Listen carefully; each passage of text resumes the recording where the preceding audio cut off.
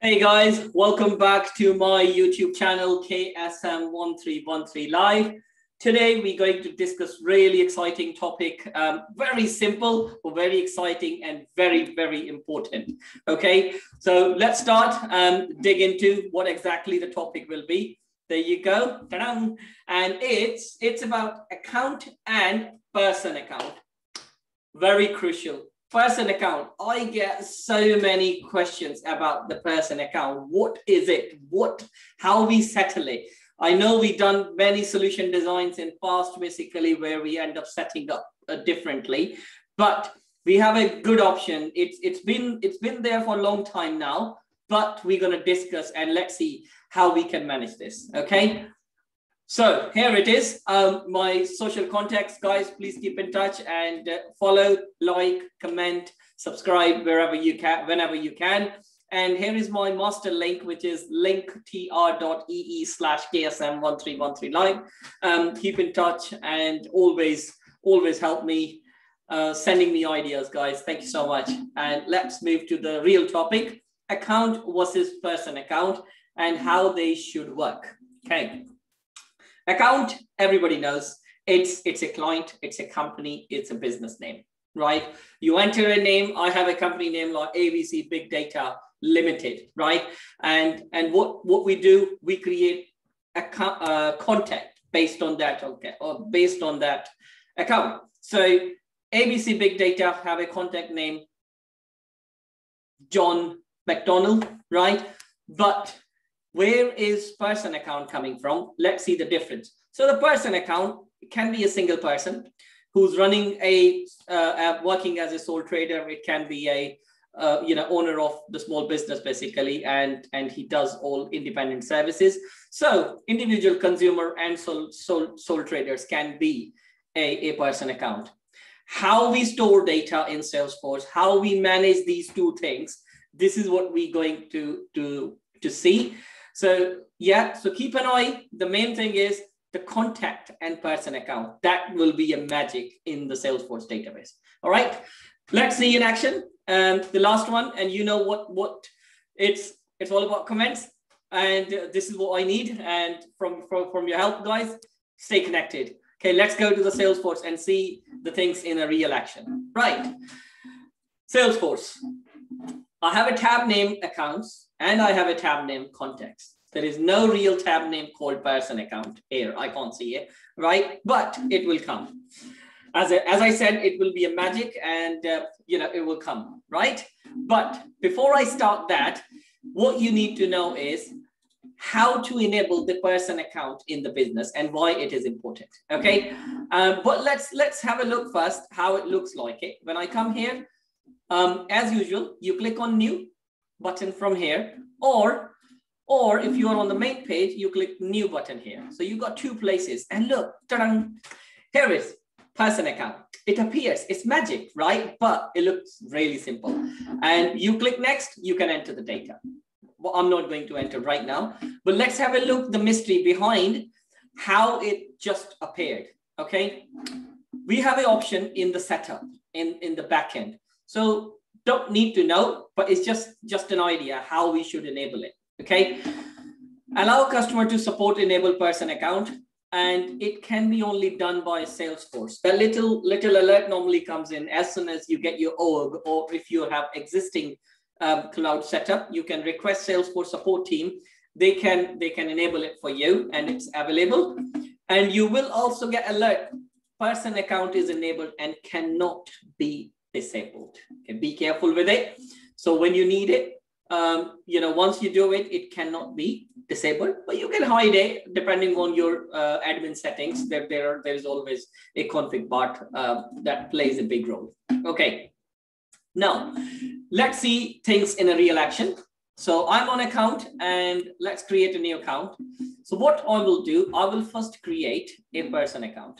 Okay, yeah, let's do that.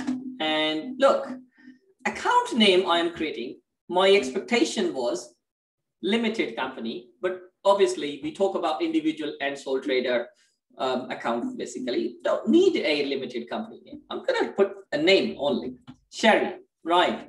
The last name, man. right? And I would call Mr. Yeah, let's give the salutation. Let's see how things working. And you will see the real picture. Yes, it's my active. And I'm going to call this PER001. Right, let's give an email address as well. Sherry has an email. So Sherry test at testdomain.com. And this is how it looks. And do we have anything? Yeah, standard billing address, shipping address, always available. It's a standard thing. There's no change in here. Let's save the data. I have successfully just created the person account. I have created, okay? Now, let's go back into accounts, and I can see the account have been created. It's created by this guy. And now let's create a second one, customer account. Next, and I would call this guy a big data, ABC Big Data Limited, okay, limited. Now, again, same pick list, active, yes. And I'm gonna call this guy, a reference number is AC001, because this is a real account. On the right-hand side, you have a parent account. If there is any parent account exists, you can add. And if you don't have, you can also create new. But we're not talking about parent account here, just a heads up. Again, we have a billing address, shipping address here. You can add industry specific, everything is here. Same as person account, we have those numbers. Okay, let's save this data. So I have created 2 different records on account layout. So ABC Big Data Limited and Sherryman. So my expectation is Sherryman is actually a contact as well, because he or she has got contact details. Okay, so let's click on contact, and I can see Sherryman. So now I can't see the other company I have created because that company doesn't have a contact yet, right? So I can only see Sherry, which is number 8 here, okay? So what I'm going to do now, I'm going back to the big data and go to related, and I'm going to create a contact for this guy. And so John and McDonald, and I'm gonna put his email address is here. So I would call him John test at testbigdata.com.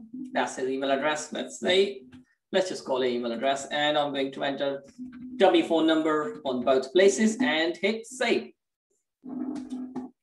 There you go. Contact is related to this. Okay. So now if I go back to the contact and I can see John McDonald appears.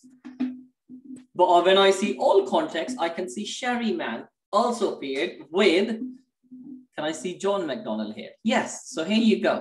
So you got both. But when I right click and open Sherry, it actually goes as an account.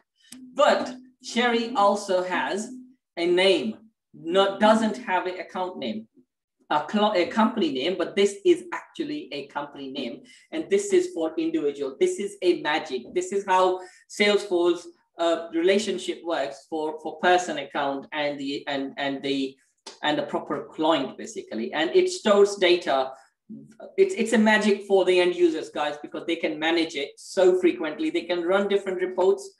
They can run dashboards based on all that basic. It is very good. And very handy. Okay, you can manage any person account, any client account this way, and it works. There you go. And now what the benefit is, it will avoid any duplicate contacts as well, because I remember previous talks, sometimes there were businesses they were using as an account type, or I have a sole trader account type, I have a contractor account type. And what they used to do, they put some temporary names and then connect with the contact names, etc. You don't need to do that, because your client reference number or account number is actually assigned to a correct person who doesn't have a company name, and your database in the Salesforce is saving very, very correctly. And that's it, guys. This is very simple, and this was the difference, and this is how it works. So any questions, any doubts, feel free to contact me. comment me, give me an ideas if there is any improvement required, or if you want to see anything further on it, I will be in touch and we'll pick it up. All right. Thank you so much, guys. And have a good one. Keep watching and keep subscribing and giving me ideas. Cheers. Bye.